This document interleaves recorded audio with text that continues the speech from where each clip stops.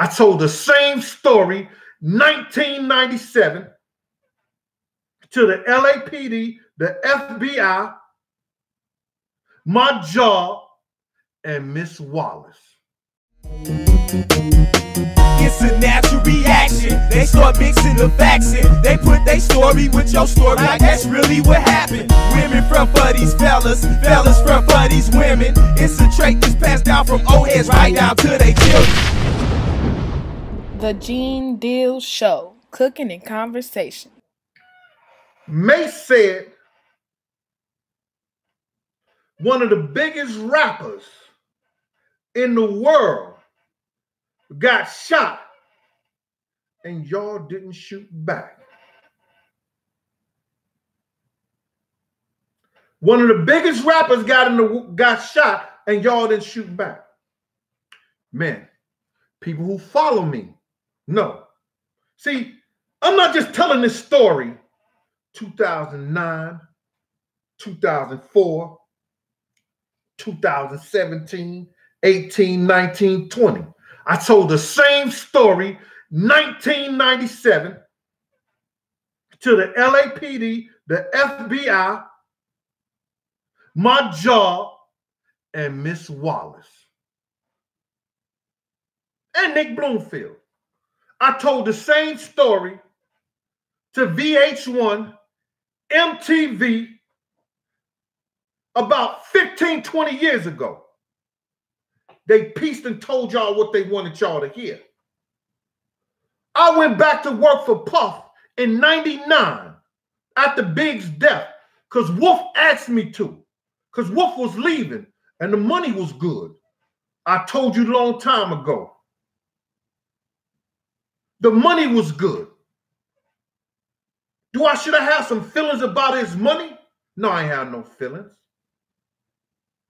It took care of my bills and took care of what I want to, and it made a whole lot of extra around here. But I still was making money in the streets. I was part of the same game. I was part of Slick and the Family. Now, making money in the streets don't mean I'm selling drugs. For all you cats that think that making money in the streets, you got to be selling drugs. If a guy got a bag of socks and he paid $12 for 20 packs of socks and he sell them to you for $5, he making money in the streets. But I was giving block parties, boat rides, picnics, and different events and killing them. Not literally killing nobody, you understand? People want to know, so I'm telling them. So, when they may say, why didn't you shoot back? People who follow me know the same story since 97. Timmy Harris, I'm your A1 since day one. You heard the same thing. Whiskey the Don, you heard the same thing. Am I right, brother?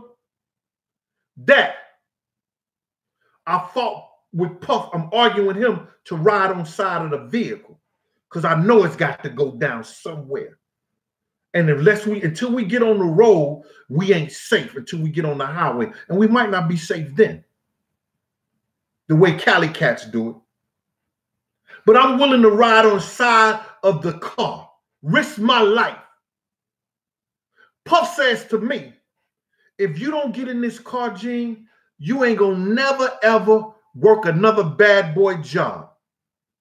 This is back in 97, the night Big got killed.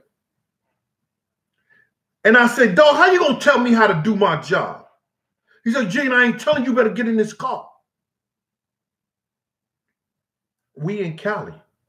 I'm still bad boy meat. If I say F y'all and they leave me,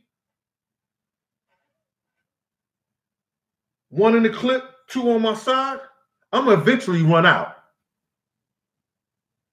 If they don't get me, the police gonna get me. Oh, I forgot the police was out there getting me anyway. So now, we gets in the car I get in the car after this same dude, Muslim dude, that Little C's pictured. He walks down to me first and puff. Hold on, let me stop. Let me get this straight. When we line up on the outside of the theater, the guy in the blue and white shirt come by. He stops, then he walks through. And I say, yo, Paul, you see the guy in the blue and the white shirt? Paul said, yeah, what's up with him? I said, nothing. He good. He said, where Puff at? I said, he in the car right there. He good. He said, okay. Boom. So next thing you know, the guy in the bow tie, blue suit, white shirt, blue bow tie, the Muslim guy walks down. He walks down the thing and just, he got a cold stare. He got this stare on his face. I'm waiting for him to say, Assalamu alaikum. But he ain't say nothing. And Mustafa Farrakhan's son told me, because he broke down the whole Nation of Islam to me, talked about how the brotherhood was. He said, yo, Gene, if there's a brother from a Nation of Islam and he looks you eye to eye, he has to humble himself by saying, Assalamu alaikum. This cat ain't say nothing. So I had my gun up under my shirt and I just dropped my hand. And he looked me in the eye and walked back down in the direction where Big got killed. I don't know how many times I got to tell this story, but I ain't going to tell it no more. The pictures that the LAPD showed me, and they wasn't trying. They had a bunch of pictures. And the guy was putting pictures up. And then when he shuffled the pictures, you know, me has been investigated too. Listen here, you never look at the pictures that they trying to show you. I'm like this, but you're looking at the pictures that they trying to show you. You get it? So when I'm talking to my lawyer, had a lawyer there, and I'm like talking to my lawyer, and I glance, I'm looking at the pictures, and like I'm acting like I'm not paying attention to them. And when they had the pictures, and I seen a picture with suit, white shirt, bow tie, standing right there, Puff is in the car right here, and I'm right here. I said, hold on, wait, let me see that picture. Where you get this picture from? That's the dude right there. That's the dude that Lil C said that walked up to the car.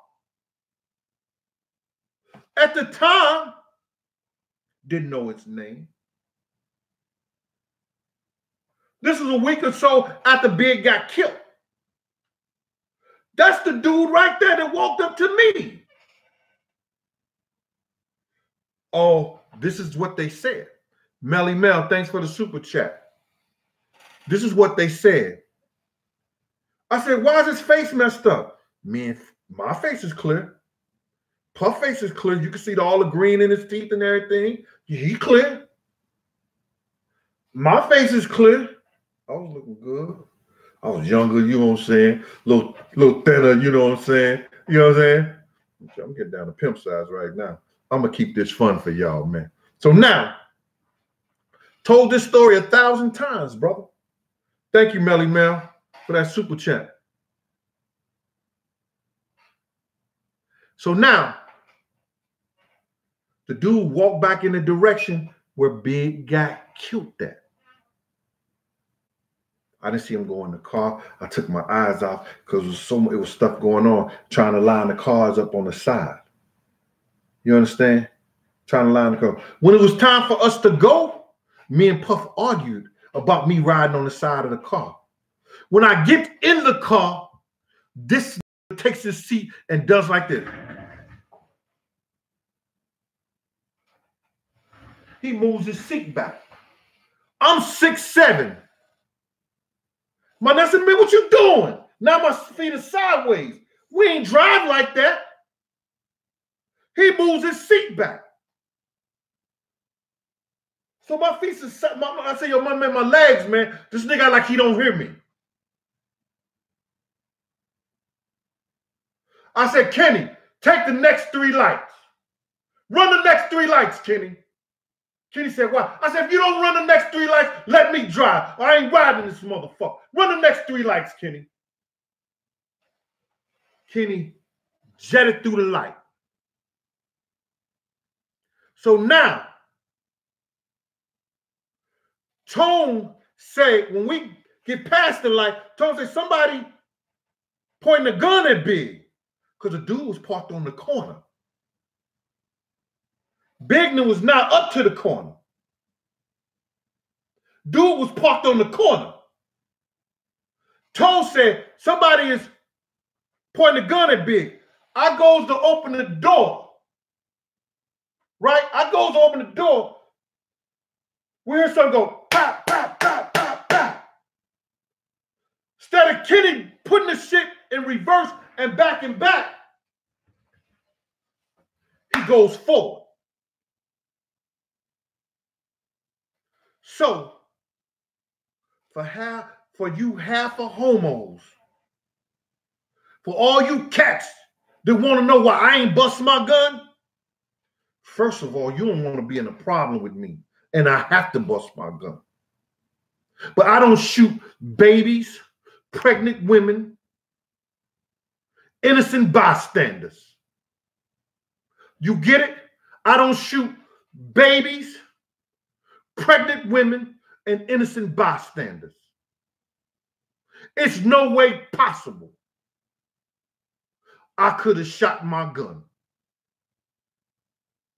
You don't want to be on the other side if I ever have to use it.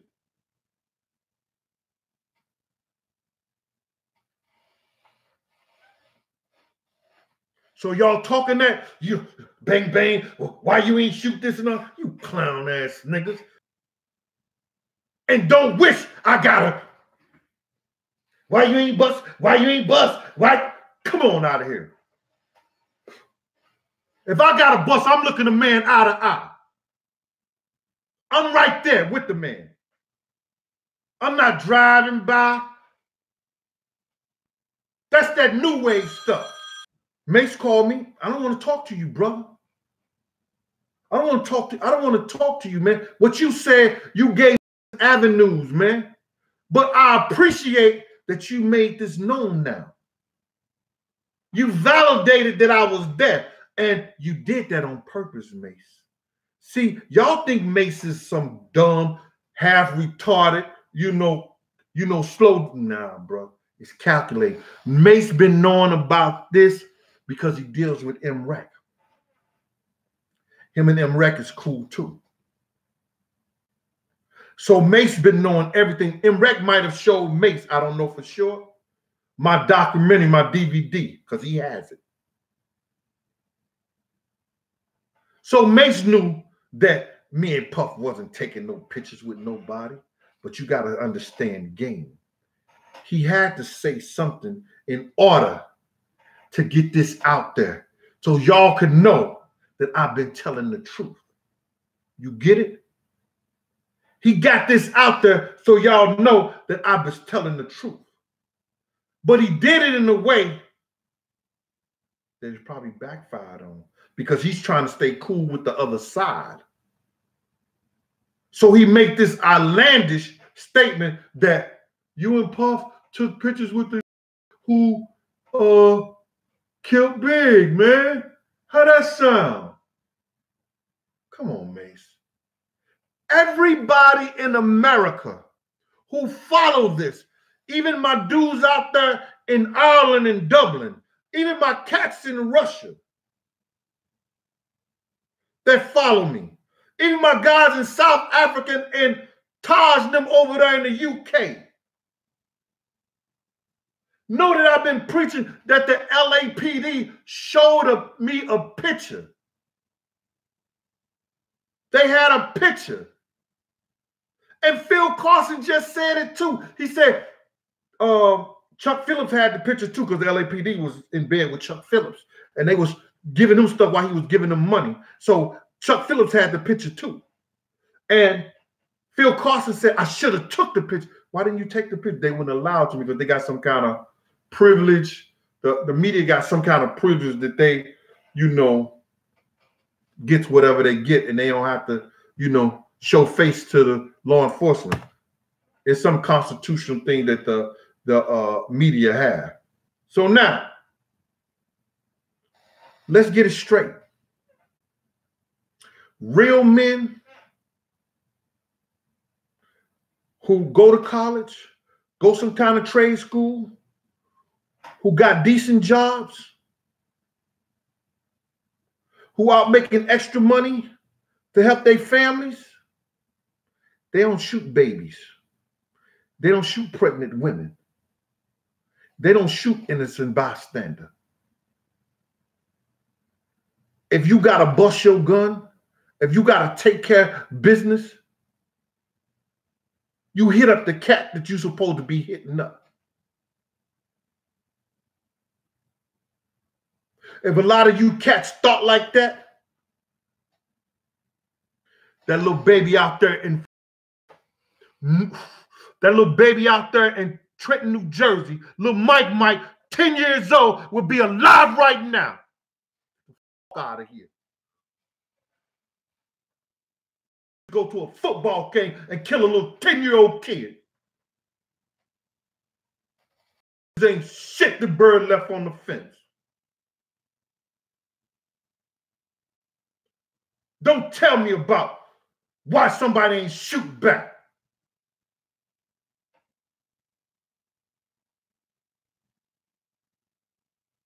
Halfway down the block,